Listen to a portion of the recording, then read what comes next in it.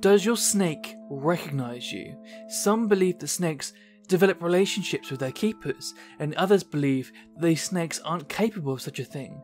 So what is the truth? A research paper was published this year investigating snake discrimination between humans. Corn snakes were housed in two styles of vivarium, standard or enriched. The standard vivarium contained sheets of newspaper as a substrate, a water bowl and a rock hide. The enriched vivarium had aspen shavings, a water bowl, a climbing board, a branch, and 3 different hides ranging in humidity and elevation. One man and one woman acted as the familiar humans and regularly handled the snakes. Odour samples were collected from 3 men and 3 women the day before testing.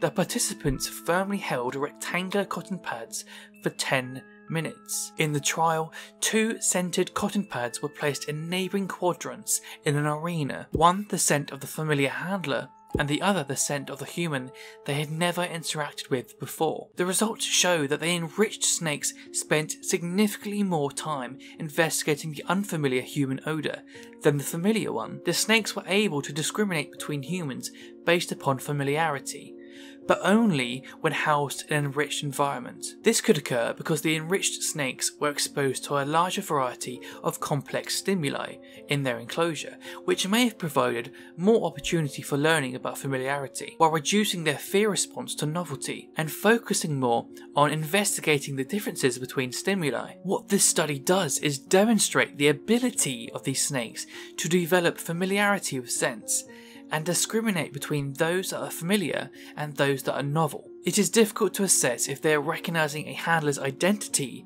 or recognising the handler's scent as familiar versus non-familiar. Perception is difficult to measure and is subjective. So yes, they recognise your scent, but the lines between, oh I remember this smell, and oh that's Liam, are blurred, and it requires further research. But what is clear is that enrichment and habitat complexity has a notable effect on the cognitive development of snakes, and this is seemingly across the board across all the studies we have covered on this channel so far. How you decorate your snake's enclosure has a remarkable effect on cognition, growth, activity levels, where they're visible in the enclosure and if they hide all the time. And if you want to continue to learn about all of this, then watch the next video here.